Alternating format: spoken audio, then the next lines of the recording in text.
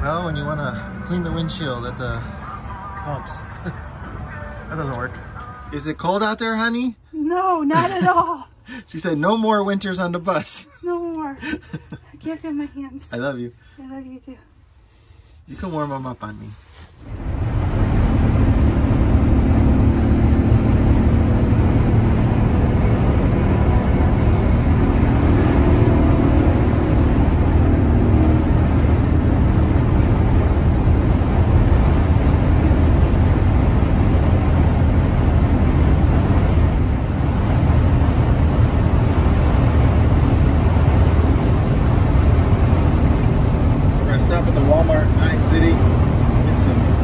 Outdoor supplies. I don't know what I was thinking for agreeing to this.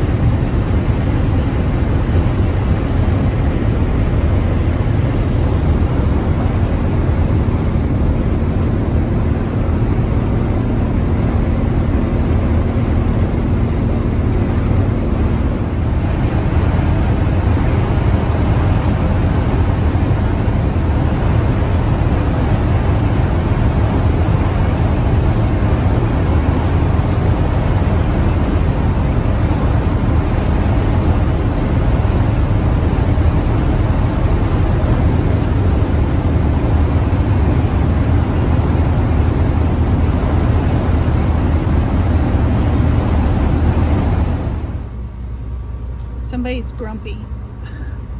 It's like the 4th stoplight in a row that we've caught. It costs like $3 every stoplight. $4 for this stoplight because it's uphill right afterwards.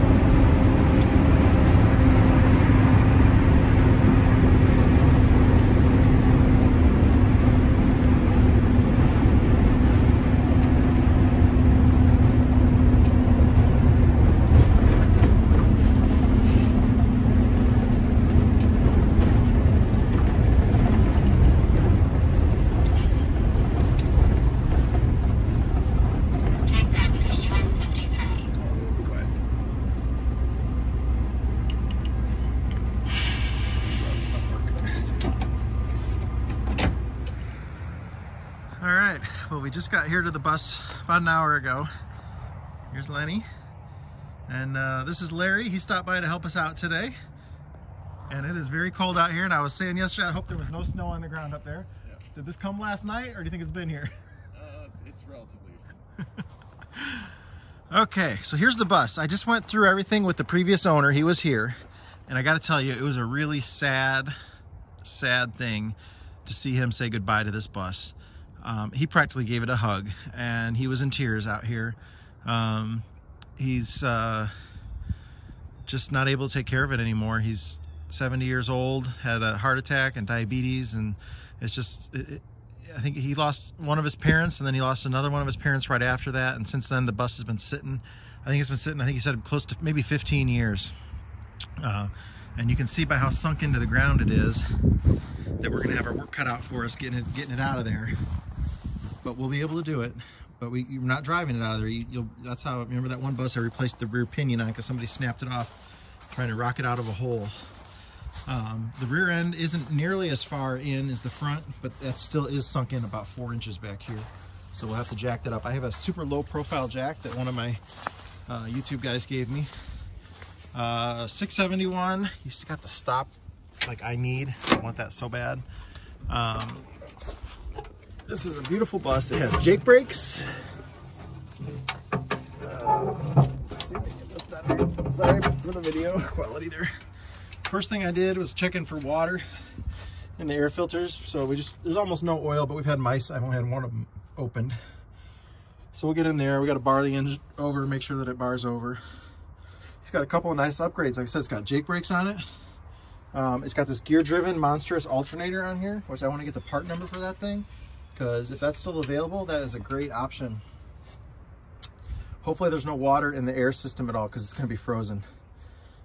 Filters and everything look new. The engine oil is in it. It looks relatively new. Obviously, we'll need to check coolant levels. Chances are there's no coolant in it at all whatsoever. Temperature swings, hot, cold cycles outside over time. The hose clamps get loose, and it usually leaks out at some point. But the bus is super nice and straight. Let's see if I can get the wide angle here. I'm wearing gloves. I'm surprised the phone actually works with gloves. So some of the hardest work is going to be getting it raised up. We'll start going through the engine here in just a couple minutes. Got to get the valve cover off. Is there a license plate on the back? Let's go see what year the license plate. Well, here's this one, 2008.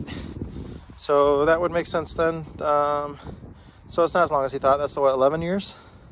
What would have expired in 08? So possibly 12, depending. Yeah, so he wasn't sure. He couldn't remember.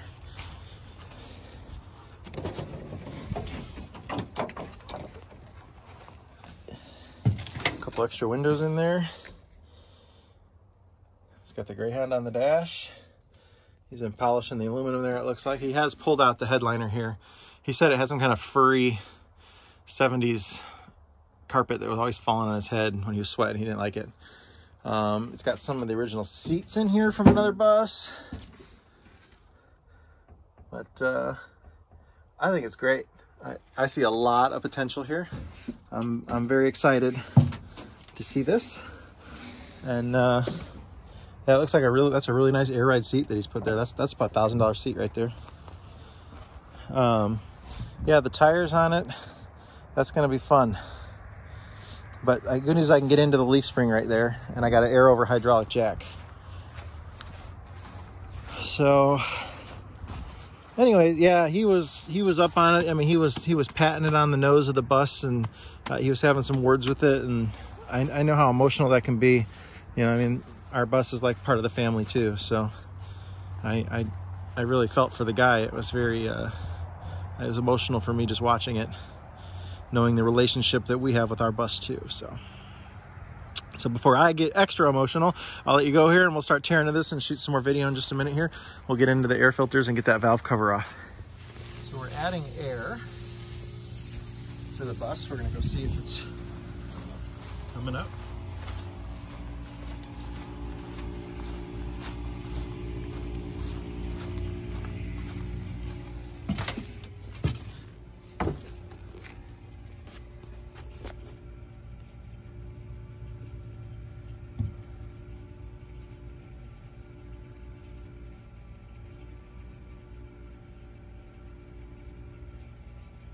Well, it did go up a tiny, tiny bit.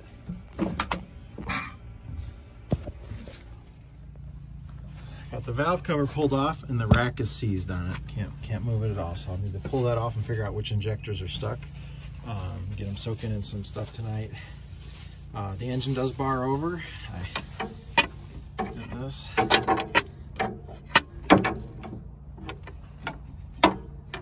can turn the teeth in there so it's not seized or anything.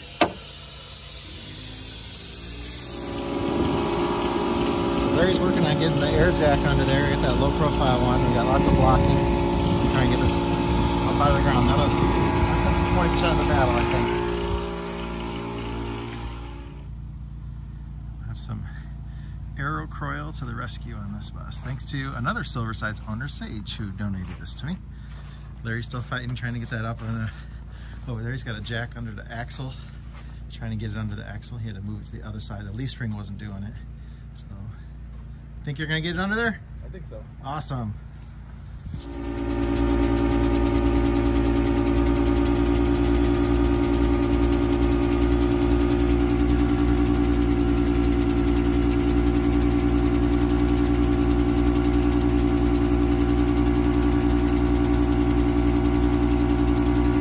Maxed out? Yeah. I think I'm maxed out.